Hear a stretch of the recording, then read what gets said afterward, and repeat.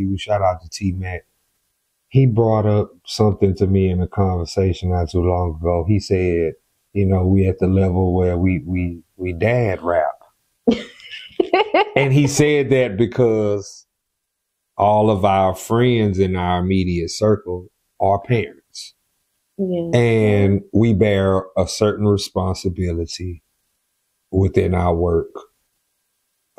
Because, you know, that's very important. I mean, I have a son, and when my son told me that he liked my music and he listened to it and he liked the videos,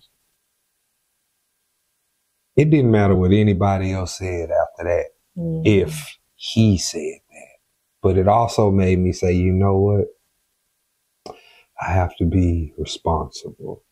As much as I want to get on there and be reckless and say all kind of wild, crazy shit, I have to show a level of maturity because there are young ears listening. And I can understand that because sometimes I be want my parents to listen to my music. Now I ain't gonna say I get on a microphone and I don't talk shit. I talk a fair amount of shit. But as a writer, I mean, I can go different directions. So I do have songs that I can say, hey, Ma, look, listen, you know, or even, and I feel you about the kids thing because I got a song that I did, one of my little SoundCloud songs that I listen to because I listen to myself in the car frequently.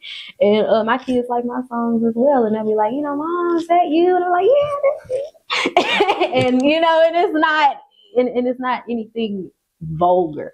You know, it's something they can listen to, and I pride myself in that.